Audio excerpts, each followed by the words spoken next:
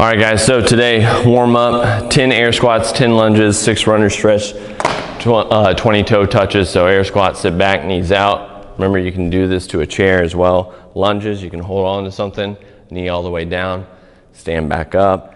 And we got the runner stretch, come down, hands down, rotate side to side, come all the way up and back. Okay, switch each leg, and then 20 toe touches, hands to the side, come down, touch, and touch. And we got 5 minutes of mobility, so remember, click the link and choose something you need to work on. We got 4 rounds, 45 minutes of work, 15 seconds of rest of each one of these movements. So first one, reverse lunge to overhead press. Dumbbell or kettlebell, hold here, come back, press all the way up. Okay, switch legs each time. 45 seconds. Then Superman's, we're gonna lay on our stomach, hands and feet together. You're gonna come up and look, back down.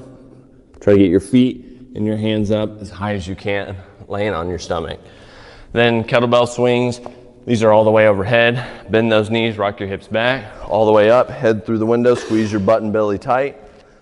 Come back down. Floor press to a sit up.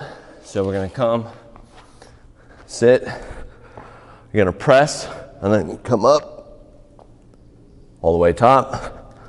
Switch arms, same thing. Press and up. Then we got snatch. So in between your feet, we're gonna come up, arm right next to our ear.